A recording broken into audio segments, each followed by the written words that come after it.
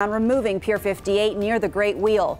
Before and after photos from a neighbor show just how much of it is now underwater. King 5's Tony Black is live on the waterfront tonight with the latest on what happened. Tony.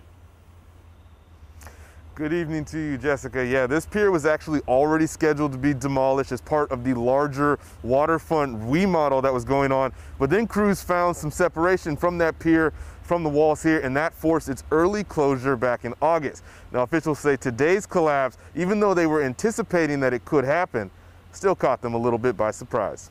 We had a partial collapse of Pier 58. Marshall Foster from SDOT says 2 workers were hurt after a part of the closed Pier 58 they were taking apart sank around 4 p.m. Sunday. 2 individuals who were doing saw cutting on the pier at the time did go into the water. A spokesperson for Harborview says the 2 men are in stable, satisfactory condition.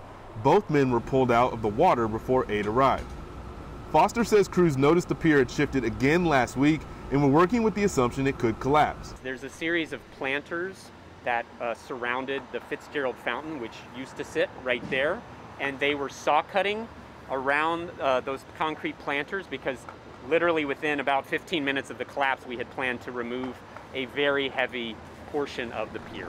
Crews will now have to figure out how to get the part of the pier that sank out of the water before their demolition work can continue. I just heard this really loud, forceful thunk. Shannon Dice lives nearby and pulled out his camera to record the immediate aftermath. And I looked at the dock down there, and I don't know, maybe half of the dock just dropped into the ocean. He and his wife have been watching crews work over the past weeks and shared these before and after photos where you can see which part of the pier collapsed. The first several minutes of it, my wife and I were communicating with wide-eyed like this was serious, and I personally was concerned for sure for their safety, and so it was quite a relief. There was the gentleman that was on the sidewalk, you could tell he was moving and he was talking.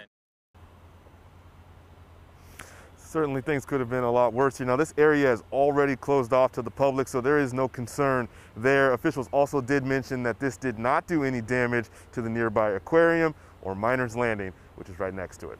For now, right here on the pier, I am Tony Black, King 5 News. Tony, thank you. Now to the latest on the unhealthy